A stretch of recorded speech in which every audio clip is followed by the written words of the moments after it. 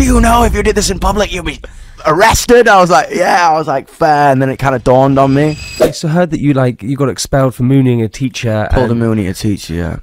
Maths teacher, 65-year-old woman. Not proud of it. But everyone was like, go on, Dom, go on, Dom, go on, Dom, go on, Dom. I was like, nah, man, I can't. And everyone was like, go on, fucking do it. I was like, all right, and fuck it. It wasn't just like a thing. It was like, knocked on the window, took my arse out and pressed it against the window.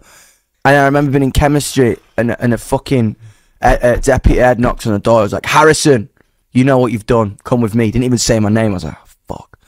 Walked into the office.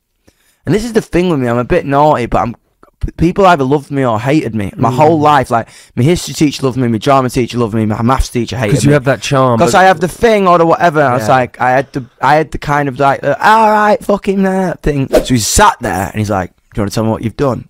And I'm just like, I can't, you know when you just can't stop laughing. And then he starts to laugh. And he's trying to be like, we've got to suspend you. I'm like, sir, you're laughing.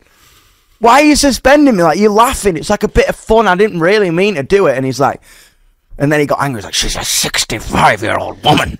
And I'm like, oh. And he's like, do you know if you did this in public, you'll be arrested? I was like, yeah. I was like, fair. And then it kind of dawned